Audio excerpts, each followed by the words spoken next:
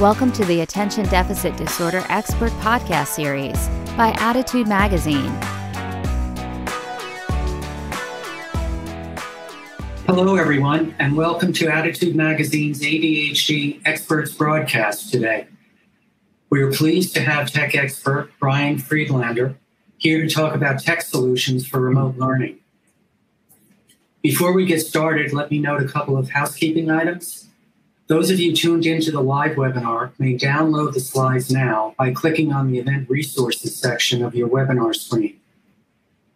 And if you are interested in the Certificate of Attendance option, look for instructions in the email you receive around an hour after the live broadcast. For those of you listening in replay or podcast mode, please visit the webinar replay page on the Attitude website, www.attitudemag.com/podcast-326/, for access to both the accompanying slides and the Certificate of Attendance option. So for many students with ADHD and learning disabilities, the same frustrating tech challenges are emerging that they experienced back in March. It continues to be tough for students to navigate online learning platforms and the demands of digital classrooms.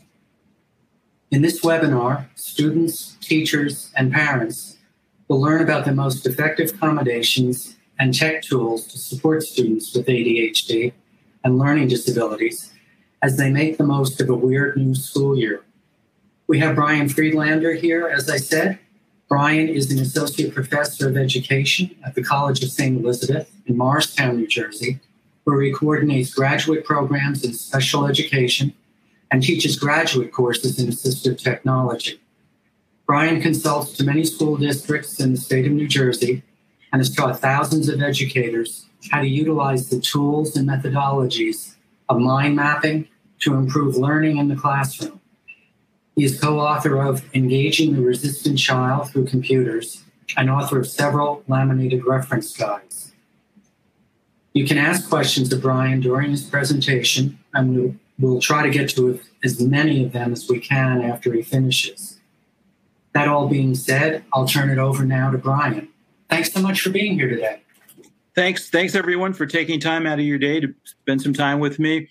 So during the course of this webinar, I'm going to pose some things for you to consider when you think about your child or your student in the remote sessions. Talk about some different tools that could be helpful. Certainly strategies. It's not always about the tools. It's really a combination of the tools and strategies that make a difference, and talk a little bit about implementation practices. So it's kind of interesting. I've been doing almost all my work now virtual. I teach at St. Elizabeth University. We became a university July 1st. So I teach all my undergrad and graduate courses using Zoom. I do Zoom webinars. And one of the things that I experience is how exhausting it is. And if we looked at the research, and that link at the bottom is an article about the research, there's a couple of reasons why. There's a cognitive load when we're doing virtual learning, whether it be in Google Meet or Zoom. One of the things that students find is that they're spending a lot of extra time processing nonverbal cues. A lot of what we pick up on when with other students is these nonverbal cues, and they're a lot more challenging in this environment.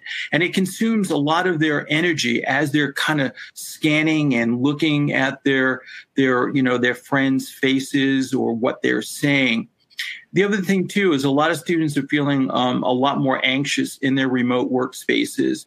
And the other thing, which is really interesting, and sometimes I know that as a faculty member, I want my students to keep the camera on, but looking at your own face can be stressful, so the research says. So sometimes it may be a good thing for the students to turn off their video when they're in their session, and maybe need to speak to the teacher about that. The other thing too is that a lot of times students have difficulty interpreting the silence, whether the class is just silent, or whether the technology, has failed them. So there's that constant, is it working? Are people hearing me? And so a lot of these factors really speak to cognitive load. And that's why it can be very exhausting, spending a lot of time in distance learning. So just a couple of tips. Certainly taking frequent physical breaks between sessions and timing them, and maybe speaking to teachers about that, could be really important.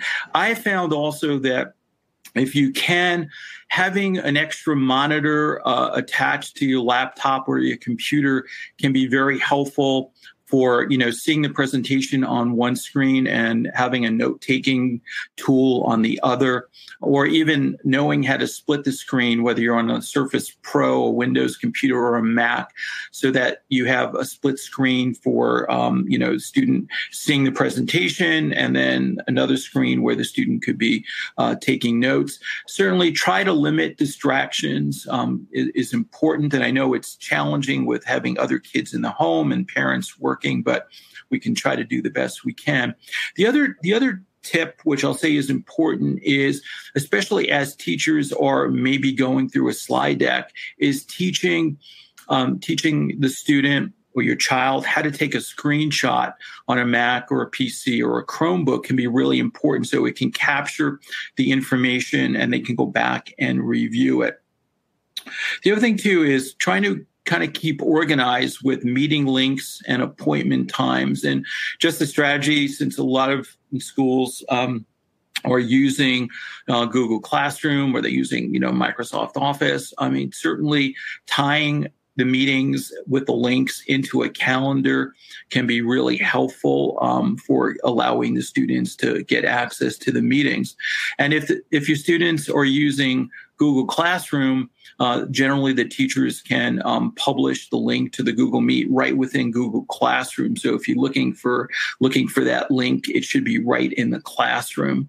And the other thing too is working with your kids, teaching them how to search for help when they get stuck. And usually a good place for help if you get stuck is going to YouTube and checking out a quick tutorial. So the other important tip would be for parents, teachers, and students to understand the learning management platform, whether it's Google Classroom, Microsoft Teams. Many of these platforms have, they've developed their own YouTube videos so that you can get a better understanding of how to navigate through them, which is really important. And most of these systems have their own calendar system so that students can see when assignments are due. And I'll show a slide of that in a little bit. Also, something that could be really helpful, especially for students with, attention and executive function disorder, is using a task manager. So something, again, if you're really tied into the Google platform, Google Keep is a really fantastic tool for keeping, doing reminders, tasks, and even for a research tool as well. And it's available on just about any platform. So it can be used on an iPhone or Chromebook, Mac, PC platform. It doesn't really make a difference. If you're into the Microsoft ecosystem, you can use Microsoft Lists, which is another great tool. And of course, it's a good practice is, in the morning is to review the plan for the day and get all the necessary supplies and books ready. And some students do well using setting goals and or timers to stay on task. So those are a couple of quick tips. So this is a screenshot of Google Classroom. And so if the student logs into their class, they will actually get to see the calendar. And in the calendar, they will see the assignments that are due. So there should never be a reason why your students don't have access to this. So they go to the class, they go to calendar, and they can see when things are due. In addition, Google Classroom also has the the feature where, again, if your school turns it on, it will automatically send a parent or guardian what work has been handed in and what hasn't, so you can keep abreast of where your child or student is at. So you may want to talk to the IT at the school to see if that feature can be turned on for you.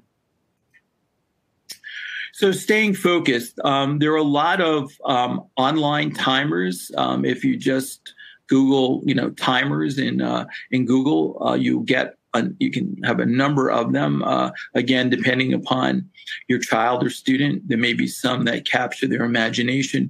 But setting timers for realistic periods of time can be helpful to help them keep focus. Certainly, when I was in practice as a psychologist, we would often use timers as a way to help students stay focused. So there's lots of some really good timers that are available that you can use for free online. Of course, if you have physical timers, that can be used as well. But kind of more inclined as students are using more remote learning to have these timers available up on the computer.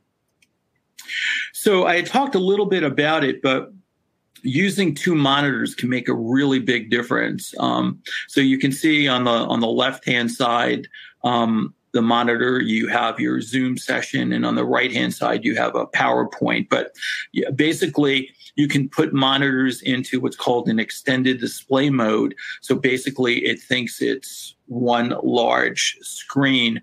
And once you set it up, you can basically drag whatever applications you are from one screen to the other.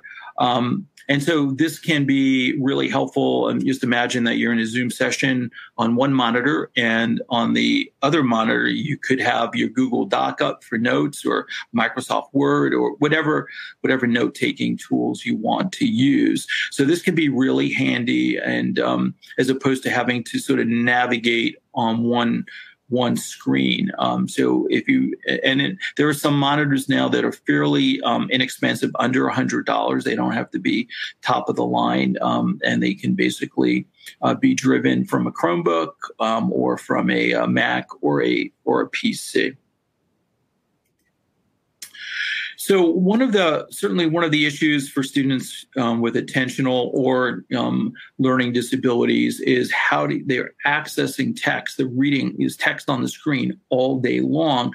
How are they going to manage that? So certainly using text-to-speech, and text-to-speech is a really empowering tool for students because it allows them to access the text independently. Text-to-speech is generated by the computer. Again, depending upon the speech engine, it may be a little robotic, less robotic. It all depends on the system you're on. But there are some really good text-to-speech engines on some of these tools for a pretty good reading experience. So whether your student is in Google Classroom or they're in Microsoft Teams, they can certainly use the text-to-speech. If you're in the Microsoft platform, Microsoft has done an incredible job of adding something called the immersive reader, and they have basically added immersive reader to just about every application. If you use their browser, Microsoft Edge, which is the latest browser in Windows 10, it has the text-to-speech built into the browser itself. So students can go to any website and right-click, select some text, right-click, and it will start reading. In Google Chrome, things like Snap and Read, or even Speak It or Read and Write for Google Docs has a really good text-to-speech engine. So it would allow them to read directions in an assignment in Google Classroom or read information on the web. As I mentioned, Immersive Reader is embedded in Microsoft Edge, as well as Microsoft Word and PowerPoint. And it provides a number of features, not only text-to-speech, but it provides picture supports. It also provides the ability to change what the text looks like in terms of colors and background. So it's a really fantastic application. If you're looking for something that's not on the computer and your child needs support for reading, the C-Pen Reader is a personal scanner. So you could take a worksheet or a book or a textbook and basically scan over the text, and it will read the text to you in a high-quality text-to-speech engine.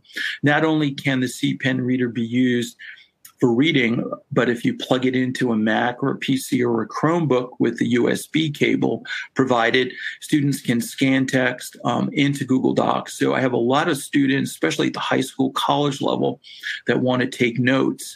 So they basically plug the C-Pen Reader into their computer, and then they can basically scan notes from the textbook into their word processor of choice, and then using the text-to-speech, they can have it read back to them. So it makes for a really nice solution. Certainly, if for students that have a learning disability, dyslexia, giving them access to audiobooks is really important. They can access them from Learning Ally, which provides human narrated audiobooks, or Bookshare, which uses text-to-speech, or from your public library. The service is called Libby, formerly Overdrive, and you can take out audiobooks from your public and municipal libraries. I think it's really important that we help students to understand that they can read with their ears instead of their eyes. The research shows that there's no difference in terms of comprehension when students do this. I've worked with some very bright dyslexic students who have been very successful in college, in large part due to the fact that they access text-to-speech and audio books. If you have a chance, go on YouTube and take a look at some of the videos about Learning Ally and Bookshare and Libby to get a better idea of what they can do to help your students. But giving them access to these tools is really important. And it's also important when you think about transition planning, because these are the tools that are going to make your students or children more independent when they move from high school to college. So these are really important to put into the hands of your children and students prior to getting to college. You want to give them that experience using the tools and figuring them out, and allowing them to figure out what's the best way for them to use it. Just gonna. So producing written material, during the time of remote learning, students are being asked to produce some material. Certainly one strategy that I employ and a lot of special educators employ is using mind mapping software for brainstorming and organization. And some of these actually, all three are available online. So MindView Online, this is an online tool, and it allows students to quickly get their ideas down, on the screen. And this is all through the browser. What's nice is MindView Online also has a citation tool. So for students that are doing research or have to create a bibliography, it's built into this particular tool. Then you have MindMeister, which is another really fantastic mind mapping tool that's available through the browser. This has some really interesting features. One of the interesting features for students that may be doing research on a particular topic, it has the ability to, when you put your concept, say you put down the Apollo space program, you can click on a button and it will pull information from the internet about that topic. So it puts it into a note field so students can get some basic grounding in the idea or topic ahead of time.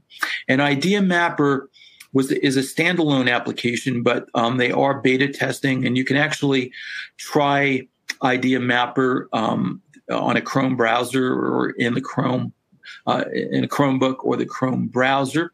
What's unique about Idea Mapper is that students get to see their graphic display of their ideas along with an outline. So it's a very powerful writing tool. And these can be kind of used as a pre-writing strategy before students open up a word processor, which can be kind of daunting. Some of these also have templates to guide students in the writing process, which can be really helpful as well. One of the tools that is really kind of level the playing field and really change the work that I do is the whole area of voice typing or speech recognition.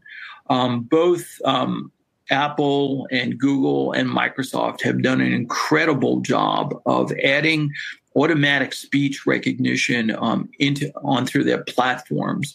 In the past, if we were using something like Dragon Naturally Speaking, it would take about an hour's worth of training to create what they called a profile for that student's speech pattern, which was very daunting because the student had to read for about an hour. And of course, many of the students I work with had reading disabilities, so I would have to sort of whisper the text to them as they read it into the computer. With these technologies, it's automatic. Nothing needs to be done. You turn it on and you start speaking. If your speech is fairly clear, it doesn't have to be perfect. A lot of these technologies use artificial intelligence and machine learning. So in a sense, they fill in the gaps. For many of you who are on today, if you've used an iPhone or an Android phone and you dictate a text message, there will be times when you'll notice that words flip in and words flip out because it's beginning to understand the context. So, for example, if you said, I went to the beach today, it may initially have put B-E-E-C-H, and then once it figures out that you're talking about the beach, it puts in the word B-E-A-C-H. So using artificial intelligence and machine learning, these tools are becoming much, much more powerful. And many of the students that I speak with, a lot of them are very bright and they say, I have such great ideas and I just can't get them down fast enough because my handwriting is really poor, or going from the paper, from my ideas to the page is very challenging. So this allows them to do basically a brain dump with their voice. And it's really easy to use. The voice typing is built into Google Docs. It's built into the Mac operating system. And if you have Office 365, it's built into Microsoft Word, and the Windows operating system has it built in. Just a quick tip for those of you on Windows, if you press the Windows and the H key, that will bring up the dialog box for their voice typing that's built in throughout the system. So you can be using that anywhere that you have an open application. So it's really powerful.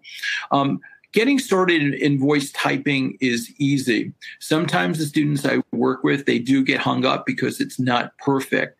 That's okay. I would start out with having the students, if they have an assignment in Google Docs as an example, if they have to answer a short question for an assignment, I would have them start there because it's going to be much more challenging unless they develop some skills using a mind mapping application to write a research paper. But for a brain dump or for answering questions in 1 or 2 sentences, voice typing is a great way to go. As far as grammar checking, most of the programs like Grammarly are can be basically installed, built into Google Docs, and on the Windows platform, you can use the Microsoft Editor. It has some really good grammar tools built in. I know a lot of students are using Grammarly. It's fast, efficient, and they can try out using the free system, which works really well. And those you can try out. So if you haven't tried out mind mapping software, you can look up these applications and do a trial and see how your students or child likes using it. It can be very graphical because you can use images, which is really nice. So one of the other issues in terms of note-taking, students are being asked to do more note-taking online. And one of the, one of the recent developments is using audio for recording lessons. And one of the really interesting products is Glean from a company called Sonocent. Sonocent has a desktop application for Mac and PC and for Android and iPhone. And what it does is that it allows students to see a thumbnail of the teacher's presentation, and then the student records audio that is synchronized to that particular slide. And it chunks the audio, it breaks it up. So students can now go to slide 1 when the teacher is talking about slide 1, hit a record button, and then it chunks the audio.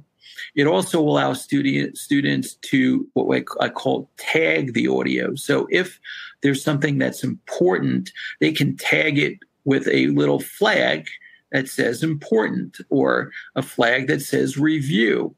Glean is all cloud-based, and so students can access it from just about any device they have, whether it be a Mac, PC, Chromebook, or iOS or Android phone. So using audio gives the student basically the safety net, and they don't have to feel compelled to write every single word down. Glean does give students the ability to type some notes in if they want, but it's not necessary. So take a look at Glean. It's relatively new. The other thing, too, is Glean and Audio Note Taker are tools that are being used at the college level. A lot of colleges are no longer providing note takers, and so students are relying on Glean and Audio Note Taker as a way to take notes in the classroom. The other trend is through the use of using smart pens or digital pens that can record audio. You see the picture, that is a LiveScribe pen. The pen can synchronize what's being said with what was written down at that time. So students, and it allows students to then go back and cue the audio to the time when the teacher was saying what they wrote down. So just a quick understanding, it's not reading the student's handwriting. It's basically just time stamping what the student wrote down and what the teacher said at that time. And one of the important things about audio is that basically it's minute for minute. And a lot of the students I work with, and I'm sure your children or students, it's impossible. There's not enough time to listen to an hour lecture when you go home. But using either the LiveScribe pen or the Neo Smart Pen, students can basically timestamp the notes they've taken, and then click on keywords and go back and just review information that they may be lacking. I also recommend that students use something like the Cornell note-taking method with the smart pens, so that they basically, if you look that up, you'll see that the page is broken up so that there's basically the notes in the right section. Down the left-hand side, there are questions or cues that maybe they didn't understand information, and the bottom part is for summary. So using a digital pen like the LiveScribe pen or Neo Smart Pen is a great way to enhance the methodology using the Cornell note-taking method. One of the new tools that just came out, which I find really intriguing and interesting, is Neo Smart Pen came out with something called the Rico Digital Recorder. And it's a very, very small device that a student would bring into the classroom, and it works with their Neo Smart Pen. So the student would put the recorder on their desk, or if they're in a remote session, they can put it on their desk at home. And then using the Neo Smart Pen, they write in their notebook. And when they're done, they go back and they can tap on the keywords in the notebook, and the digital recorder will cue queue up what was said at that time. It's a nice solution because it doesn't use the smartphone, and it's fairly inexpensive, and it works really well. The Rico digital recorder, also on a Windows platform, can be synchronized with YouTube videos. So if your students are using YouTube videos, it can basically control the playhead, which is really, really interesting. Keeping organized, one of the, I guess, key strategies for just about everyone today, but it's got a little more complicated with remote learning. So as I spoke to you about earlier, using something like using tasks in Google Calendar is a great way to keep more organized. And again, it's integrated for those students that are using, Classroom and using Google Docs. Everything is integrated. So if you get used to using the calendar, your kids, students will see assignments that are due in their calendar that's connected to their login. But Google Keep is also synchronized to the student's email account, and it keeps everything synchronized across all different platforms. So if you have an iPhone, you can load the application Google Keep. You can use it for taking photographs. You can use it for setting reminders, which is really nice. And the equivalent would be Microsoft Lists if you're in the Microsoft ecosystem. But I would highly recommend that students either use Tasks or Google Keep if you're in the Google ecosphere as a way to keep organized. Like I said, if they're using the teachers using Google Classroom, they will see all their assignments and everything embedded in that.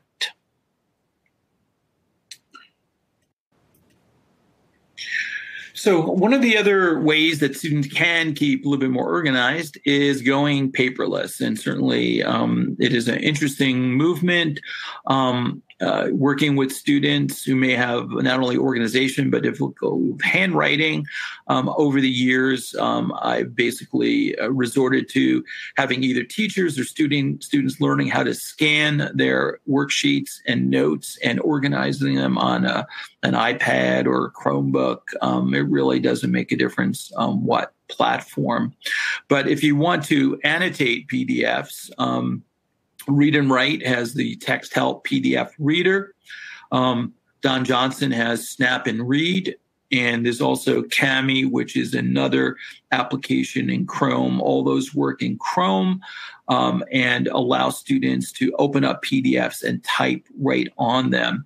In addition, for students that have reading challenges, as long as the PDFs are procured in an accessible way, all these tools can also, depending upon your, if you have a premium or not, can read the directions. So that's the other benefit is that if teachers prepare these documents in an accessible format, and what I mean by that is PDFs come in different formats. Sometimes it looks like a document to you, but basically it's just an image of the file. When a document is accessible, and what we say is when accessible, it has optical character recognition. Imagine that you have the different levels. So you see the image of the file on the screen, but sitting behind it is a Microsoft Word document. And when these tools go to read the documents, they're reading the Word document that's sitting behind the image. So there are tools available that allow documents to be OCR'd, again, optical character recognition engines that turn the image into a text-based document sitting behind it. And that's what would allow these different tools to read it. So if you have a student that not only has a reading challenge, but also maybe dysgraphic, you definitely want to take a look and see how you can create accessible PDFs that would allow them to annotate the documents. The other technology that I think we're going to see trending this year are e-ink writing tablets. If you've used a Kindle, Amazon has been using the e-ink screens for many years. There's generally a lot of them don't have backlit lighting, and they're very lightweight, and they basically are used for taking notes, organizing notes, reading PDFs. I've been experimenting with one called Paper, Papyr, but I'm actually waiting for my Remarkable 2 e-ink tablet. And with these are not these are not like the iPads. These are really intended for writing notes that come with a stylus.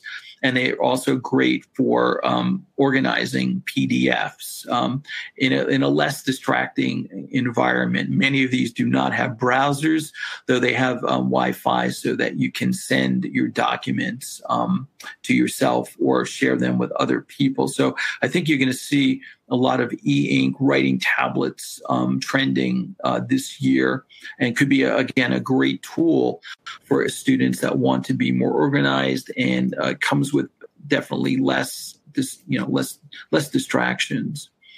So when we kind of think about looking ahead and where this is going, I think there's lots of apps, lots of tools that I even spoke about during this session. And what I generally say is pick one or two that you think has the potential to bring you the biggest return on investment, and just focus on those. It's impossible to do everything at once. And when you select those one or two tools, practice using the tools, not in the context of work that has to be done, but really more for kind of mastery in a more playful manner, so that your child or your student feels more self-confident using the tools and can see the benefit of it. Once they've done some practicing, try out the tool during an online class. Set up the class and have the tool available, and see how it works. It's really important to have the students as they begin to use these tools, and how we empower them is for them to reflect on what worked, what didn't, how can we fine tune it. And that's what I often do with teachers and families when selecting assistive technology out of the box. Sometimes it works great. Other times you need to look at different tools. So it's important to, once you've picked out one or two tools, to refine your tools and strategies, and reflect on what worked and what maybe you need to make some changes in. That's me. If you're looking to learn more about these technologies, I do consult to schools, to families, and do professional development like I'm doing now. So please feel free to reach me. And just wondering if there's any questions, Wayne? Yeah, lots. Some general questions and some very specific ones. So okay. I'll start with the general one. My child has a 504 and a meeting coming up to discuss accommodations. The proposed accommodations the school sent me are in-person learning oriented, and my child is learning remotely. Can you please go over some possible accommodations for ADHD that could be relevant to online learning? Yeah, I mean, certainly, and I think it's really that's a really great question. I think is do some of the in-class things, do they translate into the remote learning? I mean, so for example, if the student is getting support for reading tests or quizzes, I would say, well, we can certainly provide, let's say, text to speech at home for any kind of reading that needs to be done. Or, it may be that the child may need some coaching or some coaching from a teacher to show them how they can use Google Classroom or Google Calendar to organize tasks, or Google Keep. So I would try to see if there's a natural translation to some of the things I spoke about today, in terms of their equivalency, in terms of remote, environment, and see if it, and see what tools are available to support the student at home. Okay. As a middle school counselor, I'm trying to help parents with how to stay focused when they're in front of a device. From your experience, have you do you have any suggestions? I mean, we've had several questions like this. Yeah, I mean, I think, definitely setting timers can be really important. And I think that, for some kids, they may need to, and teachers may need to understand that, maybe their attention span is 10 minutes and they need to get up and do something a little bit physical and then come back. I mean, it's even hard for adults to sit in front of the screen for hours at a time. So I think it may be important for counselors, parents to talk to teachers about the need for more frequent breaks than they are giving. It's, I think when you're in the classroom, there's sort of natural break times that are built in. And as I said before, there is a very kind of big cognitive load when you're online. So I think, certainly teachers need to do that. And teachers can also kind of check in with students to see that they're actually paying attention. I know there's a lot of paraprofessionals that are working online, and they can certainly kind of help and maybe chat with the student or kind of cue them to try to, keep them engaged in online as well. Mm-hmm. Maybe that could be an accommodation. Those 15 after 15 minutes, that would be one maybe. Yeah. Or, again, like I said, have the paraprofessional kind of check in with the student after 10 minutes, either through chat, which would be private, which might be really helpful as well. Yeah. As I said, there are a lot of specific questions as well. How well do the text-to-speech tools work with math textbooks? Math's much more challenging, and it would depend on how the text, if the publisher, how they prepared the documents. There are some technologies that where text-to-speech can work really well, but the text itself has to be prepared in a certain way. I mean, for basic word problems, text-to-speech will work okay, but you get into more sophisticated, differential equations, it would, the publisher would have had to prepare the documents in a certain manner. But I would take a look at Read and Write for Google Chrome. They have worked with a number of companies, and you may find some good success with their text-to-speech engine. Mm-hmm. Several parents have asked, is using multiple monitor screens distracting for students? Have you found that or not? No, because I personally think it's really helpful because it kind of breaks up, and I think sometimes kids lose focus because they may be trying to multitask, and this one screen kind of gets in the way. So this way they can kind of focus on the content and take notes, as well. So I think it's definitely worth trying. And like I said, monitors are not that expensive these days, and they don't need a really high-end one to do it.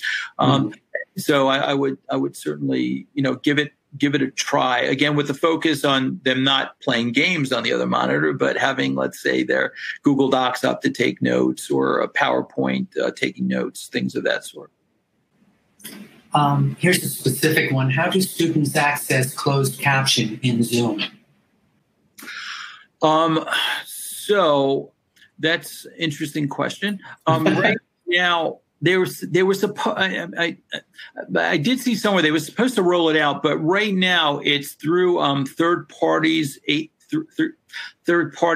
APIs. So that generally, I just participated in our state attack center webinar, and the director there had to basically pay a third party to come in and actually, do the closed captioning. So I'm hoping that, Zoom itself will include it as part of their interface. Right now, it's through third party, or you can also set it up to give someone access to the captions, but they'd be typing them. You need, let's say, that paraprofessional or teacher actually typing it. There is automatic closed captioning that's built into Google Slides. Teachers can turn that on. And also there is closed captioning in PowerPoint, Office 365. The one in PowerPoint is very powerful because if you're a teacher and let's say you have a number of students that English is not their native language, but you have a lot of students who are Portuguese, you could set the language to Portuguese so you speak English and the captions are in Portuguese. It also will generate a transcript at the end of the session that you could then take and email to the student. There is a web-based captioner that's free. It's called webcaptioner.com. And so teachers may want to take a look at that. I suspect Google Classroom will add it to shortly in that they have it basically embedded in Google Slides. So I'm sure it's on the roadmap soon. Mm-hmm. Several questions. Do a lot of these tools work in other languages? This is a teacher who's saying, I have a large number of Spanish-speaking students and parents struggling with reading, writing, and organization. So they want. So if they could be more specific, do they want, like, for example, like the example with the PowerPoint, you could be speaking English and the closed captioning can be Spanish. They're also in, I know in Microsoft Office 365, you can dictate in Spanish. I'm not sure about that in Chrome. So those are, I know there are some word prediction applications that you can work in Spanish, and Google has a lot of translation services that are built in to quickly go from one language to the other. So students can type in Spanish and then convert it to English if they wanted. So that's possible as well. Mm-hmm. One of the parents who's attending suggests that Equatio, I don't know if you've heard of that, works well for math. That's EQA. Yes. EQUATIO. Yes. So, Equatio allows students to use either dictate or type their mathematical expressions, and that again, because it's the way it's prepared, using their text to speech, it will read it accurately. So if teachers, in a sense, use that in their math classes, Equatio, which is free for teachers, by the way, it's by Text Help, which publishes Read and Write for Google Chrome. It will read math appropriately. They also have they also embed the Desmos graphing calculator, and also basically a math virtual workspace as well. So again, if teachers spend the time, it could be a way for them to create various math materials and make accommodations for students. And it also allows students to respond using Equatio. So Equatio is free for teachers, but in order to use it with students would need to have a subscription or a licensed account. And that's usually something done at the district level. Mm-hmm. Okay. One other suggestion, then I'll get on to one parent who says Microsoft Windows 10 has the ability to split the screen, and sometimes that is enough for her student, her child. That's great. Yeah, that's great. Excellent. Yeah. Mm-hmm. Yep. Several parents have asked about tools for kids kindergarten through third grade. Is there anything? Yeah, I mean, in the area of math, there's lots of like virtual manipulatives that can be really helpful. It's almost like having physical Cuisenaire rods. So I think it's mathplayground.com. If you do a search, you can find them. So you can use like base 10 blocks, and they also have some annotating tools. So for kids that need more visual experiences with math, this is great. They have, activities like, money, time, counting blocks, tanagrams, things of that sort. That can be helpful. And also there's a lot of, sites like Epic and Vox that have talking books that can be really helpful. So, I mean, there's lots of those kinds of, multimedia sites that young young students can take advantage of. And even things like Brain Pop, which are kind of informational videos. A lot of schools have subscriptions to these, to the Brain Pop, and these are kind of really interesting, very engaging videos for younger students. What suggestions do you have for those who are blind, hearing impaired, blind/low vision? Anything for them?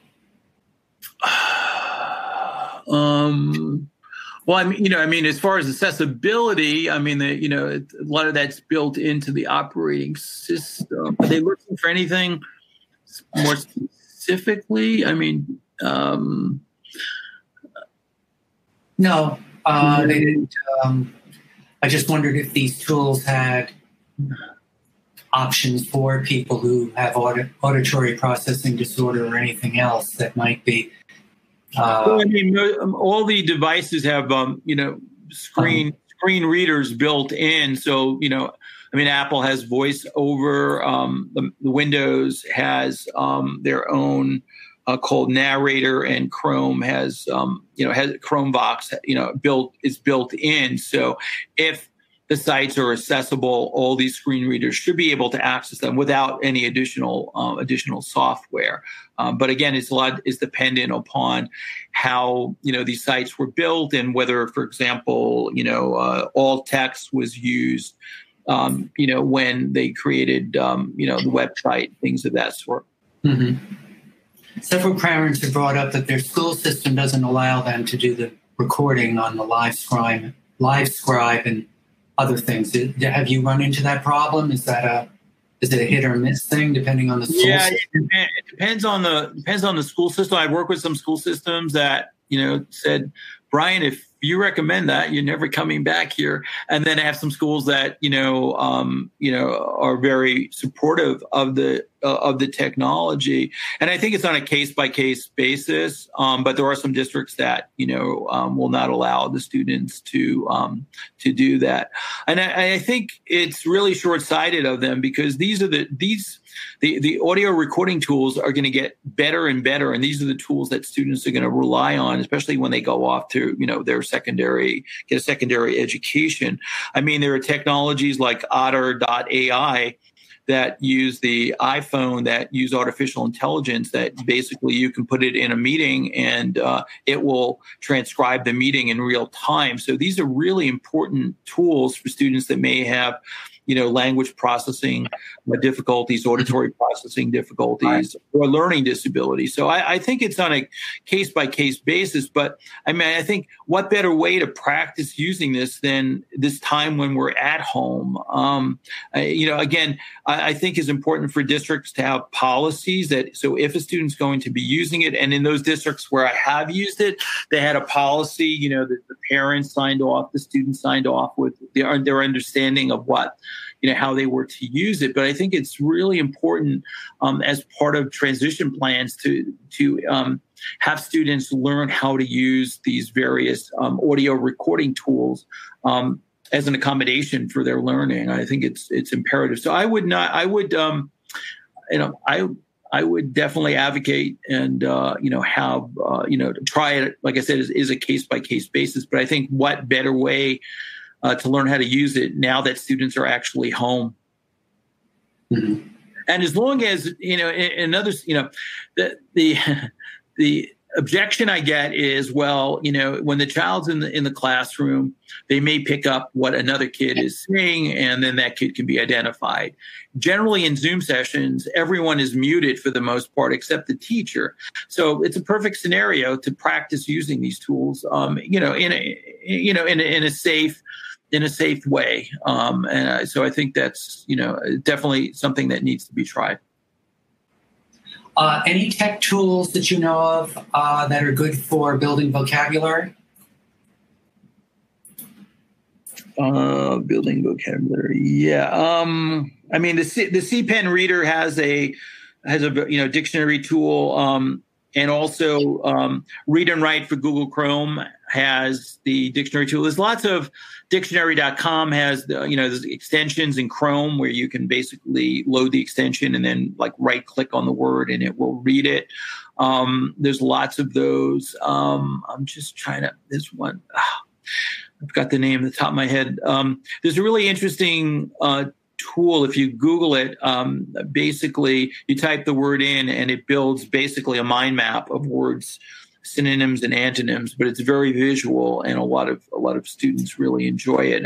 There's a commercial one, but there's one that's in like public, in the public domain that you can use that's really interesting. So you can put the word like fast and it gives you all kinds of other words that you can use. And also Microsoft Word has great options for using like basically a thesaurus. So there's lots of options for that.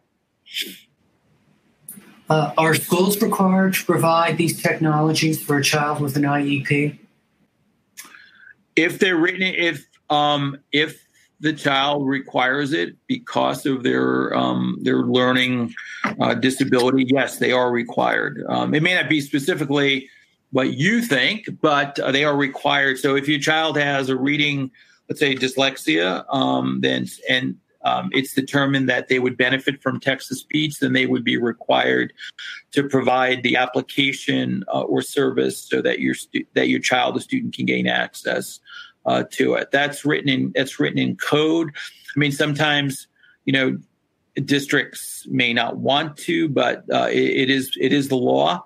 And if you're not sure whether your child would benefit, then you can get a consultation or an assistive tech evaluation, as you might request an OT or any other evaluation, in your school district. But school districts are definitely required to, once they recommend written into an IEP, to provide the hardware, software, or computer for that matter, so that the student can basically obtain a free and appropriate public education. Uh-huh. And there's a sort of an oh my God moment question here. Does MindView actually cost $349? Yeah, some of it does. They do have a subscription. I don't know if it's $15 a month. The MindView Online. Some of these tools are they're desktop and they've migrated them, so they're a little bit less. So for a subscription, yeah. How can a parent, teacher, anybody introduce these tools without overwhelming the student? I think you sort of addressed that. Try one or two. Yeah, I would try one or two, and it, like anything else. I mean, some of the stuff is all these tools have tremendous features. I'd focus on the most essential. So, for example, like voice recognition. I mean, you can start off by having the student respond to a simple question about what's their favorite food, but bear in mind that when you click the button and you dictate, that's great. Bear in mind, if you wanted to, you can learn 100 different commands to move the insertion point around the screen. But I don't usually start off with that. So start really simple. Figure out what you need, the most important thing that you need to have your child or student accomplish, and just focus on that feature that's going to help them to do that. Once you do that, then things will come up and your child may say, well, how do I move the cursor from the bottom of the page to the top of the page with my voice? Then you can get into that, but don't start with the complex. Start with what's simple and what you need to get done now before delving into the complexity of the program. Mm-hmm. Two quick ones. I know we're almost at the end. Can CPen Reader capture teacher's spoken word when the student is listening online? No, it scans text. It's not an audio recorder. Uh-huh. For voice typing, how do students do this while in class without disturbing those around them? I mean, when we were physically in class, some kids actually would go into the hallway. But the technology has gotten so much better that even with some background noise, it still works pretty well. There's also a company that makes a microphone that actually it deadens the sound, so they put almost looks like a mask. They put it over their mouth, and they can actually speak into it. And so it muffles everything, or it muffles what they're saying and gives them the privacy and allows them to use the voice dictation feature. So that's another option. That solution is about $100, but I've actually tested it out with some school districts, and it works really well because the student can stay in the classroom. The students can't hear what they're saying, and it really does a nice job. It works well with the technology. Mm-hmm. Well, I think the hour is up. Thanks so much for being here, Brian. It was really good. That was fast. Yeah, went quick, insightful and practical. I know a lot of people online here are attending, suggested they learned a lot. Good. So, I think overall it was a real success. So thank you. Thank you. And thanks once again to all of the attendees for joining us. Thanks for being here today, everyone, and have a great day. For more Attitude podcasts and information on living well with attention deficit, visit attitudemag.com. That's ADDITUDEMAG.com. That's ADDITUDEMAG.com. That's ADDITUDEMAG.com.